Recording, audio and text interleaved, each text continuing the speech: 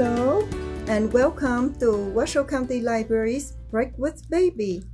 My name is Miss Thanh, and this is my baby, Melena.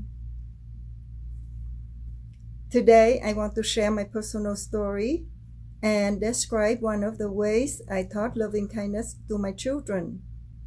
When they were young and very active, they often hurt themselves running into things like chairs and tables.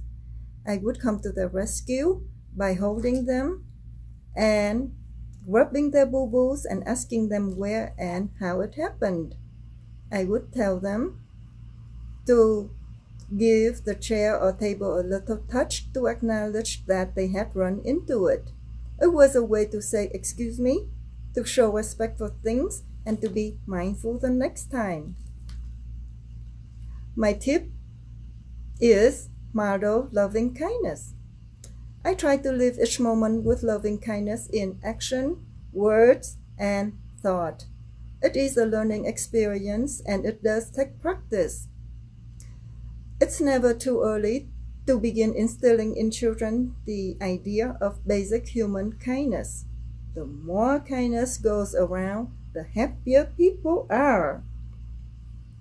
My book recommendation for today is Brave as a Mouse, written and illustrated by Niccolo Carosi. What I like about the books are it's a very heartwarming story about a mouse trying to protect her little friend, the goldfish, from the unfriendly kitties. Please find out how the loving kindness mouse comes up with the ideas to be brave. The pictures are beautifully illustrated and they are mesmerizing. If you would like to find more books like this or to promote literacy at home, please visit our website at washoecountylibrary.us. Thank you for joining us today. Break with Baby!